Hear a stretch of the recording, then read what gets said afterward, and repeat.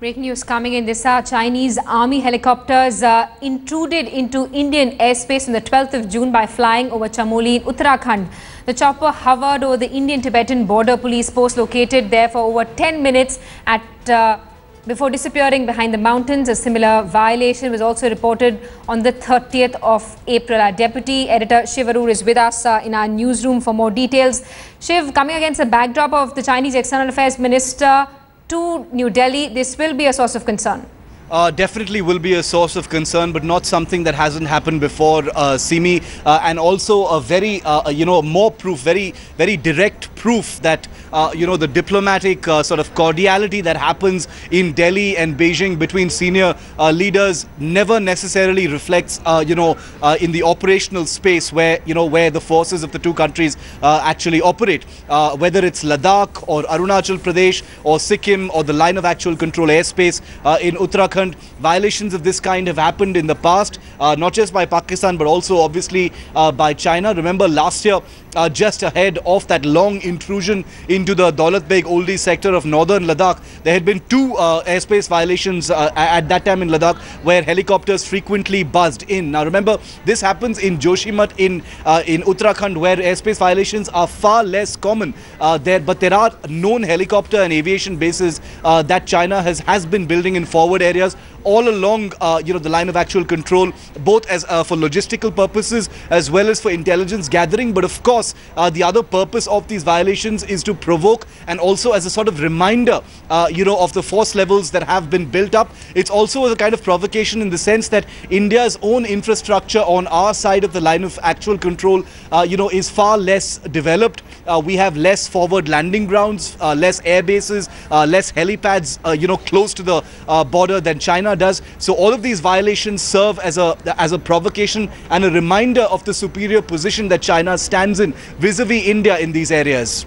Right, Shiv, stay on with us. We also have on the phone line retired Air Marshal A.K. Singh, who's with us on the phone line. Thanks so much for speaking to Headlines today, Air Marshal A.K. Singh. Do you see this as a provocation from the Chinese side?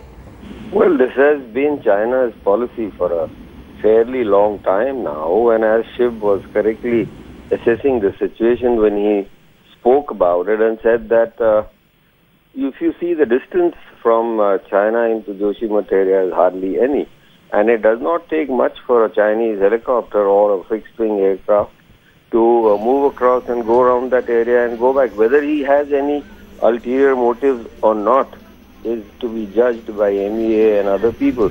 But I would like to say one thing, that is that it certainly is a provocation for any military incursion into another independent country, is a grave provocation in my opinion. And I'm sure the government of India would take appropriate action against it. Air Marshal Singh, good evening, sir. This is Shiv here. Thanks for joining us on this with your perspective. It's violations of this kind have happened over and over again. They continue to happen, sir. Despite the seeming sort of diplomatic and political thaw between India and China, our leaders go there. Their foreign minister was here. There was a lot of cordiality. A lot of positive things were said. About the country. Going forward. But why is it that it never really affects, what happens in the operational areas, sir? Good evening, Shiv. You put it in a nutshell. I was very recently in Vietnam, and there the situation is absolutely similar, where that moved the drilling rig into the waters, which yes, Vietnam calls as East Vietnam Sea, and China calls it as South China Sea. So their way of providing provocation to any and all countries, and at the same time China is saying that they will not move any military might into the East Vietnam or South China Sea. Similarly in India, they keep on coming with their policy of saying that they will do everything possible to resolve the boundary issues, but they never have moved up to it ever at all. And the passport issue is still hanging in the balance. But is there anything, more severe, if I could use that word, that India, can do to actually react to such situations and violations, Air Marshal? Because, registering protests, holding border meetings are definitely part of the mechanism. Is there something more that India can or should be doing in your view?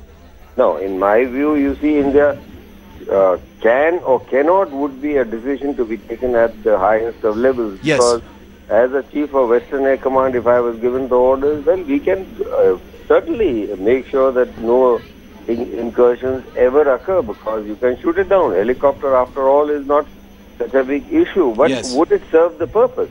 I'm afraid that my knowledge level as far as national requirements are concerned will not be able to give you an assessment whether we should Yes. we should take this provocation any further, and which may result in escalating the issue. I would say that we leave that decision to those who are entrusted with the task of taking that decision. But it is a provocation. Yes. For sure. Definitely a provocation. Air Marshal Singh, thank you very much for joining us on this big breaking story this evening here on Headlines Today. So, Simi, it is a provocation. It has happened before. There's a mechanism in place to actually deal with it. But of course, it's the provocation is that much more amplified because it was just a few days ago that the Foreign Minister of China was in Delhi, perhaps. Absolutely. So some more concerns for the Narendra Modi government, which has been trying to engage with China as well. Shiv, thanks so much for taking us through this developing story.